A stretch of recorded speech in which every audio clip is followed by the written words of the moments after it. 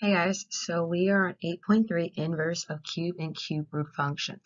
You're going to add this page to your notebook on page 167, and then you're going to use page 168 to do your classwork for. Okay, so here we go.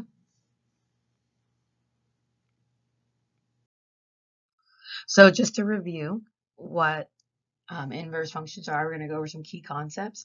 So an inverse relation, remember we talked about that's where your domain and your range switch places. So what was the domain becomes the range, what was the range becomes the domain, okay? That's an inverse relation. Inverse relation means that your x values can repeat, and that is okay, all right? Now, to talk about inverse function, inverse of something, the inverse function is denoted by f to the negative 1, and we read it as the inverse of f or as f inverse. The notation of fx used for the functions, but the relationship f to negative 1 may not even be a function, okay? So unless it's a function, we will put f of x to the negative 1. Otherwise, for relation, we just put f to the negative 1. Okay, to determine whether it's a function or not, we have to use composition of functions. And if you remember, that's when we're putting a function inside of a function. That is composition of functions. And when we substitute one function into the other, if the resulting simplified value is x for both substitution, so for both composition is x, then therefore the two functions that you're working with are inverses of each other. The other thing to remember is right off the bat, you will know if a function has an inverse function. And to determine that, you want to know if it's one-to-one. So we've talked about it before. One-to-one functions, they're going to pass the vertical line test. That means if I had a vertical line, I go across, I'm only going to hit one point at a time, but they also pass the horizontal line test. Okay, that means I'm going to hit 1 point at a time going horizontally. Okay. But as far as domain, you're looking to see that in the original function that no domain values repeat and no range values repeat. That means for every x value, there's only one y value. For every y value, there's only one x value, okay? So it's a healthy relationship. A one-to-one function is a healthy relationship. Think about it in that way, okay? But if the original function, your f, is not one-to-one, then its inverse will not be a function. It will just be an inverse. So looking here, we have cube and cube root. So our cube function is the red. And if you look here, our cube root function passes the vertical line test. If I go up and down with 1, and it passes, if I go up and down, on the red line, I'm only hitting one point at a time on the line. If I go horizontally, I'm also only hitting one point on the line at a time, okay? So I know that this is a one-to-one function, which means that its inverse is also a function. Hence why the cube root is a function, okay? So the cube root is a function, and it's the inverse of the cube function, okay? Visually, we can tell that something is inverses of each other as if they are symmetrical across the y equals x line. So this imaginary line that goes through the origin, y equals x, is our line of reflection when we are trying to verify whether two functions that are graphed are inverses of each other. So y equals x is key.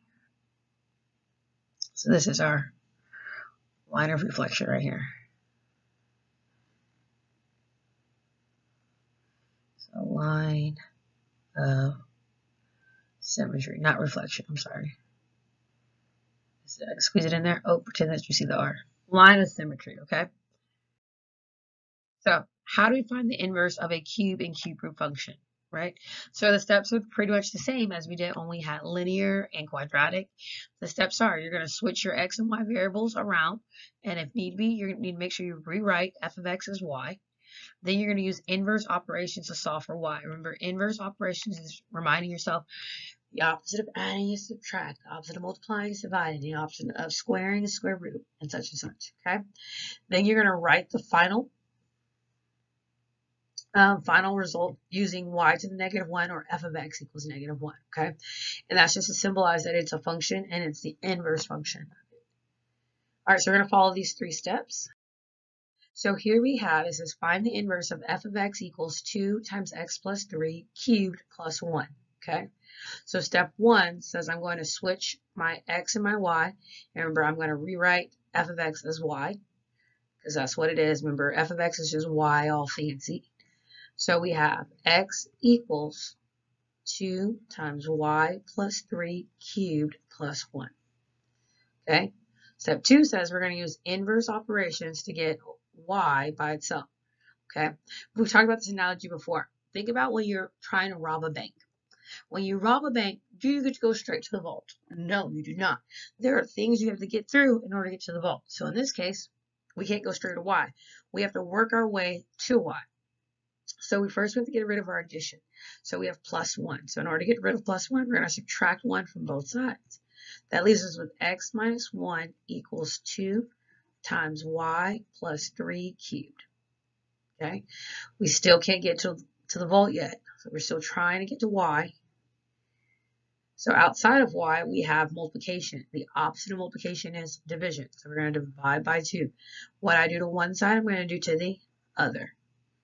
So now that leaves us with x minus 1 divided by 2 equals y plus 3 to the third.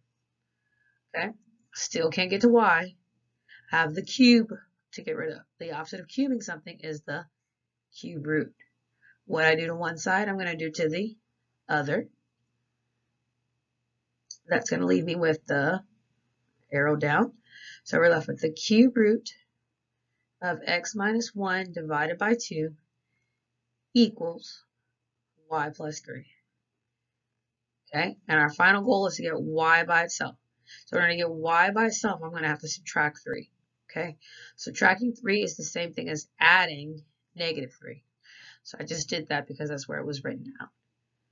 And now y is by itself. So step 3 says to write your answer using inverse notation. So it started off as f, so we're going to have inverse function equals, and I know it's a function because cube functions are one-to-one. Therefore, cube root functions are also functions. So we're left with the cube root of x minus 1 divided by 2 minus 3.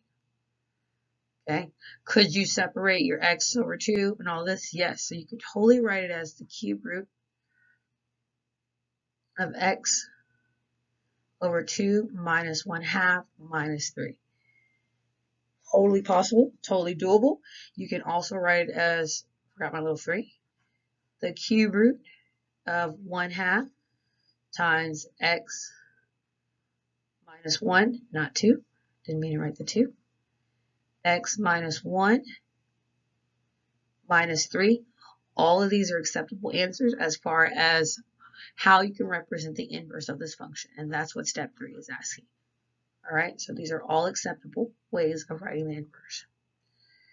Okay, the benefit of the last way is that when we start talking about, we've already talked about transformations, but here you can clearly see what your B value is and what your C value is. And you can say, okay, this is a horizontal stretch by 1/2, and this is a horizontal shift to the right, and this is a vertical shift down. So like you can see the transformations, which is beneficial when you're writing it in this form. Okay, all right, so again, all 3 of these answers are acceptable, so the goal is to be able to understand and read all 3 very easily. All right, we're going to try another one. Okay, so for this one, I would like for you to pause for a second and then try. All right, welcome back. Let's see how you did. So step 1, you're supposed to switch your x and your y. Remember, f of x is the same thing as a fancy y. So we have x equals the cube root of y minus 2 plus 4. Don't know why I made that so long. And our goal is to get y by itself. So step 2 says I'm going to use inverse operations to get y by itself. So I have this plus 4, which means I'm going to subtract 4. What I do to one side, I do to the other. And that leaves me with x minus 4 equals the cube root of y minus 2. Okay? The opposite of a cube root is to cube. So I'm going to cube. Notice that because there are 2 terms on this side, I can't just cube them individually. I have to cube them together. It is x minus 4 to the third power, okay? This cancels out my cube. I'm left with x minus 4 to the third equals y minus 2. Okay, so I still need to get y by itself. I have a minus 2, so I'm going to add 2. That cancels out the negative 2. What I do to one side, I do to the other. And now y is by itself. So my inverse function equals x minus 4 to the third plus 2. And that is finding the inverse of a cube root function. And the previous one was finding the inverse of a cube function. All right, so on your classwork, please make sure you work through these completely. Showing your work on page 164. If need be, if you have questions, please let me know. All right, so proving a cubic and cube root function are inverses. So in order to prove that a cubic and cube root function are inverses, what we need to remember is that if two functions are inverses of each other, they will undo each other, okay? You can prove that functions are inverses using compositions of functions, which is where we talked about you're putting a function in a function, okay? So we're going to substitute g of x into f and f of x into g. All right, we're going to look at an example of a problem that's completely worked out and talk about how the steps took place. So here we have use composition of functions to determine whether f of x equals cube root of x plus 2 and g of x equals x cubed minus 2 are inverses of each other, okay? So the first thing we're going to do is do f composed of g of x, okay? So that means I'm taking g of x and I'm substituting in wherever x is in the cube root of x plus 2, okay? That's what this says I did. So all we did here was we took f, and instead of g of x, we put in x cubed minus 2. So where x used to be, we substituted in x cubed minus 2. And then we're going to simplify, okay? So we substitute it, and now we're going to simplify, okay? So we have negative 2 plus 2 is 0, so they cancel out. We're left with x cubed. Remember, the cube root is asking when it's an exponent, what is 3 divided by 3? Well, 3 divided by 3 is 1, and there's no remainder. So you're left with x to the 1. And we're going to repeat this. Now we're doing g composed of f of x, which means that we took g and we substituted in the cube root of x plus 2. So everywhere that x was, it became cube root of x plus 2, which is why this says cube root of x plus 2 cubed, because that's where x used to be. Well, when you cube a cube root, they're going to cancel each other out. Okay, so we cubed a cube root. And when we cube the cube root, I don't know why this is right here, we were left with x plus 2 minus 2. Okay, so we are left with x plus 2 minus 2. 2 minus 2 is 0, and we're just left with x. Because both of these compositions come down to equal x, that means that these two functions are inverses of each other. Okay, and that's how you verify. So you check f composed of g of x, g composed of f of x, and if they both equal x, then they are inverses.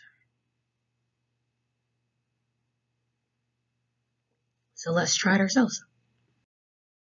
So here we have f of x equals the cube root of x plus 13, and g of x equals x minus 13 to the third. Okay, so we're going to do f of x composed of g of x, which means we're substituting g of x into f of x.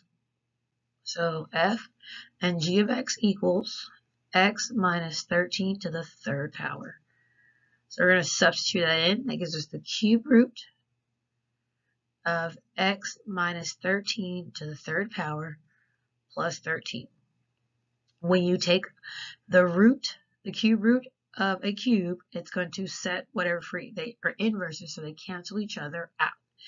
And we're left with x minus 13 plus 13. We have negative 13 and positive 13, so they're going to cancel each other out because it's 0, and we're left with x. So we fully simplify it. We substitute it, then we simplify it. We're going to do the same thing on the other side. So we have g of x composed of f of x, which means we're going to substitute in f of x into g. So we have g substituting in the cube root of x plus 13. So everywhere that there's an x, we're putting in 13. I mean, we're putting in the cube root of x plus 13. So that's going to be parenthesis, the cube root of x plus 13 minus 13 cubed. What happens to our 13 minus 13? It becomes 0. And we're left with the cube root of x to the third. When you cube a cube root, they're going to cancel each other out, and we're left with x. So notice how both compositions comes down to equaling x. Boom, boom. That means that f of x and g of x are inverses. And that's how you verify inverses, okay? So your classwork is on Canvas. It is due by Friday. So please take your time, work through it, try all the problems, show all of your work, and again, let me know if you have any questions. Thank you, and have a great day.